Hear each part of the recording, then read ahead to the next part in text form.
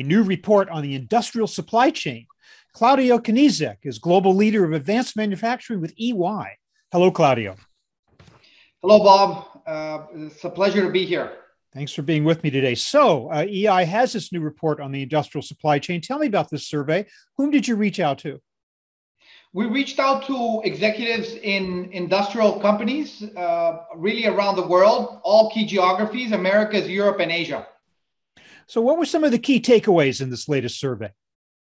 So I would say there are several important findings. First, it's pretty clear from the research that we've been doing and through the research of this specific report that there is a major trend unfolding right now before our eyes across global supply chains. And that has to do with decoupling of long extended supply chains that have been put in place over the last 20 to 30 years. Essentially, there's a major trend toward setting up new supply chain strategies where the supply chains are a lot more resilient, a lot more agile, a lot more responsive, and in some cases closer to home. So this is a major transformation that's happening. And we were surprised to see the extent to which industrial companies in particular are actually really digging into this and are making changes to their supply chain. North of 50% have indicated that they are rethinking their supply chain strategy, and 60% of industrial executives indicated, for instance, that they've already made changes to their supply base. Okay. Well, that part is interesting because we've heard talk about this for a long time. We haven't necessarily heard proof of real action in that direction. Your report is saying that it's more than people just thinking about it. Action is already being taken. Is that correct? That's correct. That's correct. We were surprised at our findings, and we see very clear evidence that a number of companies have already started to make changes, north of 50%. Mm-hmm. And what's interesting, if you look at our report, an additional 40% are planning on making additional changes to their supply chain, whether it's expanding their supply base or reshoring some of their manufacturing or supply-based operations. What are some of the major supply chain challenges that were cited by respondents in this survey? So there were several, and there's a number of exogenous factors that are driving this change. First, macroeconomic conditions over the last 10, 20 years, a lot of increases in wage rates in traditionally low-cost countries. Second, the pandemic caused major supply chain disruptions, as you well know. Third, there's an appreciation for the value of being more responsive, being closer to your customers. Unfortunately, there's also a greater sense of nationalism. We saw a little bit of that in the pandemic where exports were limited. And so some firms were unable to import some of the goods they needed. Those are all factors that are driving this change in supply chain.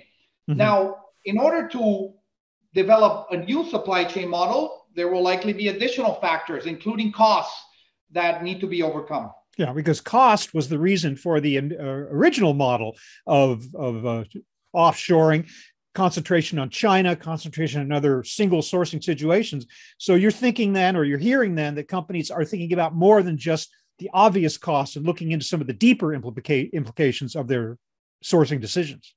That's exactly right, Bob. Mm-hmm. Traditionally, over the last 20 to 30 years, a number of companies went to set up shop in Asia, in places like China and maybe Southeast Asia, really with the sole objective of lowering down their costs. They built long extended supply chains that are now viewed as being fairly fragile, fairly rigid. And a lot of them really a lot of companies ran into trouble during the pandemic and in the months, even after the peak of the pandemic, where they were unable to supply their customers their goods. I think right now they're realizing that, there's trade-offs to think through. Should you really push to lower your cost by an additional 1 to 2%? Isn't it better perhaps to set up a more agile, responsive supply chain, perhaps with a bit more redundancy? We're seeing evidence that companies are really rethinking how they optimize their supply chains around things other than cost. For those companies who are looking at changing their sourcing strategy, are you able to separate that into which ones are thinking about especially for like sales in North America, nearshoring versus reshoring. In other words, manufacturing back in the United States or manufacturing to closer locations, but not necessarily in the country.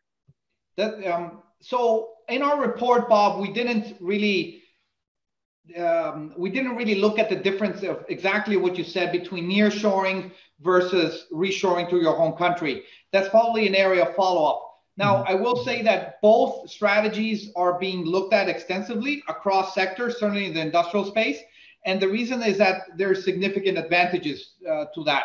Now, in the case of nearshoring, obviously that gives you access, perhaps in the case of the North American market, to places like Mexico, Central America that have lower costs. That may make it easier for you for the economics to work out. Now, in other cases, we're seeing companies bring back manufacturing and some of their suppliers to the United States, and they're able to overcome some of the increased costs through use of automation, through use of digital and analytic tools that allow them to circumvent some of these issues related to supply chain disruptions. And not just changing sourcing, but do you see a real move? It sounds like you were suggesting that companies are waking up to the need for supplier diversification. The single sourcing has caught them out in many cases, especially with the Russia-Ukraine war, has brought that reality home.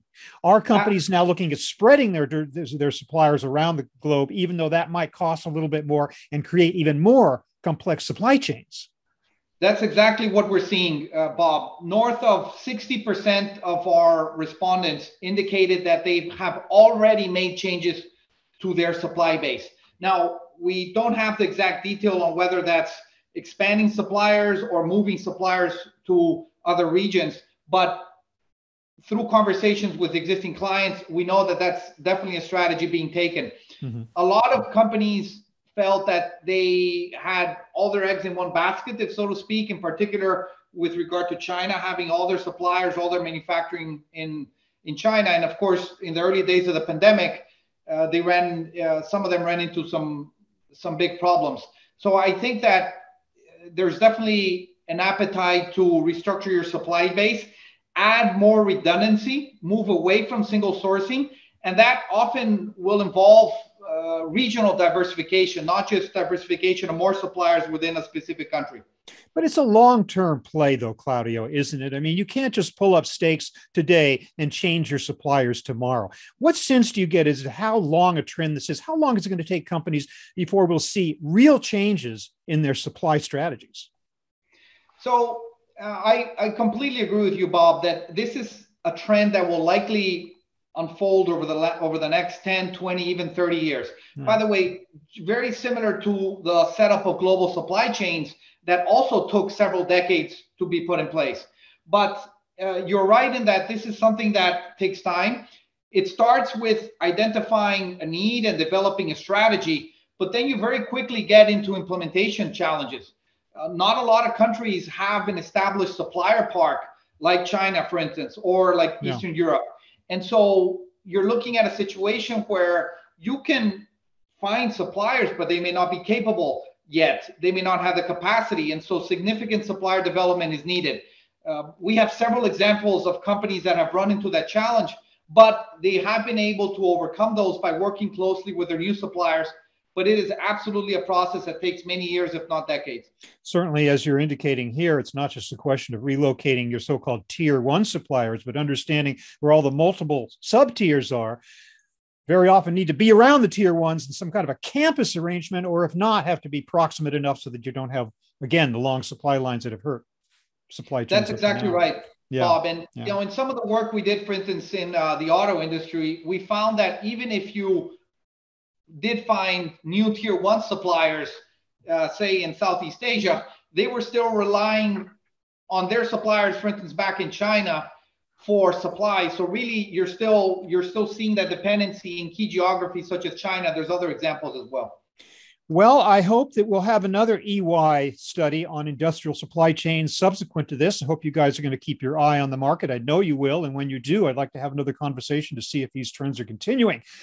But in the meantime, Claudio Knizek of EY, thank you so much for bringing us up to date on these important trends in industrial supply chains and what EY is doing and surveying them. Thanks very much for your time. Thank you, Bob. Appreciate the opportunity. Look forward to chatting again soon.